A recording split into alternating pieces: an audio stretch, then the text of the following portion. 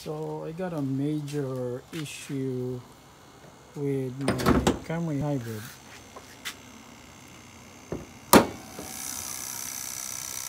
So this doesn't sound good. So the system, the car showed all the warning lights for brake, the VEC light, ABS, and the check VSC system message. And when I check the code, it's C1391, which stands for a leak in the accumulator, in the brake accumulator. So that means that this one is defective. It's leaking internally, and the only way to do this is replace it. And this thing is very expensive. I think the cheapest that I could see online is around $900, $960 plus shipping. So that's around $1,000. And most of the time, dealers will actually charge you $2,000 for this, plus labor, which is around $500 to $600. So this is a very expensive part to fail. So this one, roughly 200K dead. So I don't know, it's terrible, but I'm going to replace it. So first things first is to remove this hose. Yep. And once removed, I'm just gonna tie it up there so that it will not leak. And using a number 10 wrench.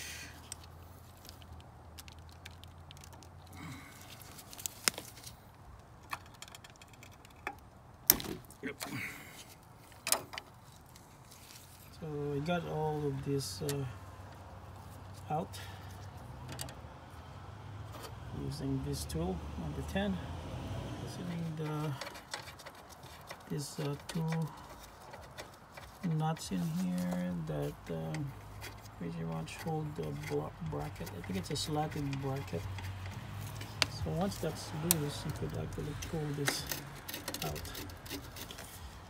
But I have to disconnect the cable first. So to disconnect the plug, you just pull it up, and it will actually, once you pull this up, it will actually loosen. It will just automatically disconnect the whole thing.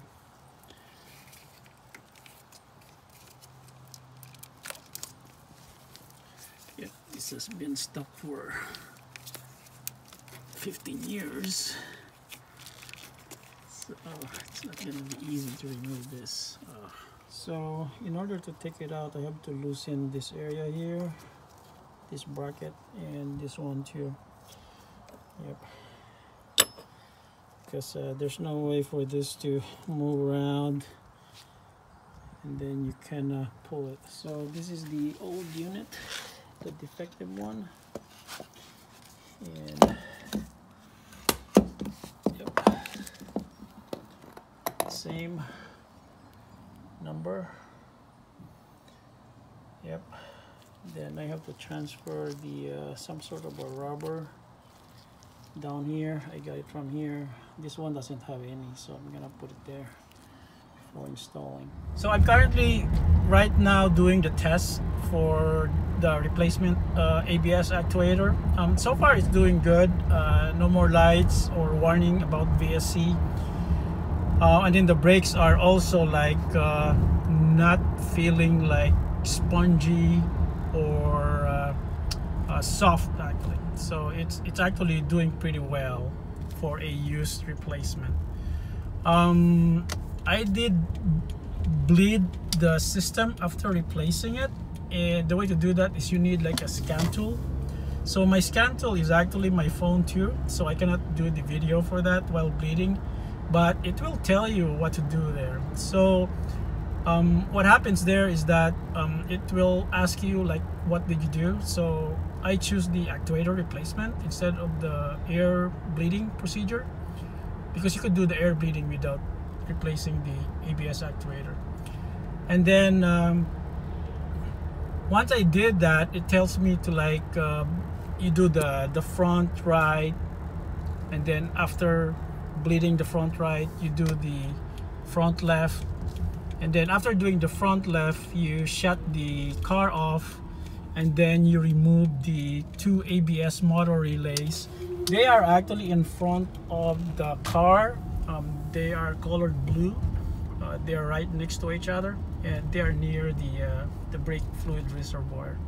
So you take those out, and then once you take those out, you wait for 2 minutes. Don't go near the car or open it. After 2 minutes has lapsed, then it will tell you to bleed the rear left wheel, and then the rear right wheel, and then you just follow instructions after that. It's very straightforward.